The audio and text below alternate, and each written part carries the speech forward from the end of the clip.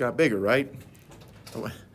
Again, to me, bigger or smaller, it's just an equation that we got to solve. And just at the very end, we'll have to pay attention if we're ever multiplying or dividing both sides by negative. Most students do prefer to put the x's on the left all the time, but you don't have to. It's completely up to you. So let's start. We got some distribution here and here. So I'm going to use distribution first to simplify. So that's 5 groups of negative 2x's. That'd be negative 10x's. 5 groups of negative 5 would be negative 25. Okay, let's do the 4. And that'd be 4 groups of negative 1x's, which would be negative 4x's.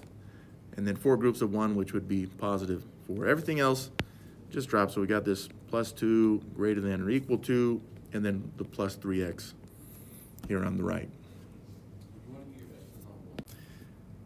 Now, even at this point, what I'm going to do is combine any like terms that I see. Some students like to do this, again, a little differently. It doesn't matter if you do it differently, just so long as your, excuse me, as long as your answer ends up being the same. And right here I see I can combine these constants, right? Negative 25 plus 2, which would be negative 23. On the left side, that's all I can do. So I'll drop the negative 10x. And then on the right side, I've got negative 4x's plus 3x's, which I'm going to show as negative 1x's. And then, yeah, we still got that plus 4 there. So this is my new equation. And, yeah, we got x's on both sides of the equal sign, which we don't, sorry, the inequality, which we don't want. I like to put the x's on the left and then the numbers on the right. But, again, you don't have to. Some students like to say, well, which side can I put the x's on to get a coefficient that's positive? So I'm actually kind of doing this purposefully, not just because I like to put the x's on the left, but just to kind of force that coefficient to be negative, to emphasize the negative thing, right? So principles of equality here, the negative 23 in purple is on the wrong side. It's on the x side of things, so I'm going to have to zero that out. So add 23 to both sides. And also the negative 1x, it's on the wrong side, so I'm going to have to zero that out. So it's an x term on the number side of things, so add 1x to both sides. So negative 10x's plus the 1x's, negative 9x's. And notice I moved this over because I know that I can zero this negative 23 out.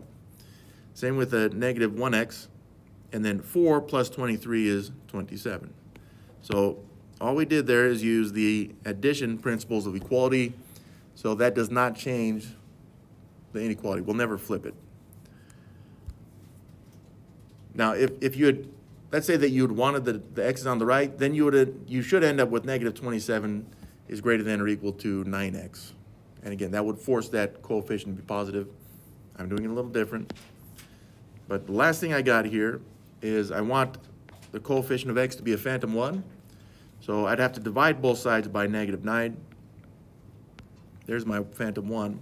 But I did divide both sides by negative, so that will flip. That's going to flip the inequality. And then 27 divided by negative 9. A lot of negative 3's, I guess. Either way. So let's put negative 3. Again, I like to put it right in the middle. Not all students do, and it doesn't matter if you're doing it by hand, as long as it's somewhere on there. And then to the right would be negative 2, because zeros to the right of negative 3, and then negative 4 to its left. Okay, so this one, I have x compared with negative 3, but it could be equal to the negative 3, so I need a closed circle at negative 3. So I'm just going to fill that in. And this one is not eating the x, so that is going to go to the left. And then again, real quick, for the interval, this goes all the way to negative infinity. It stops at negative 3, but negative 3 is included, so it'd be a square bracket.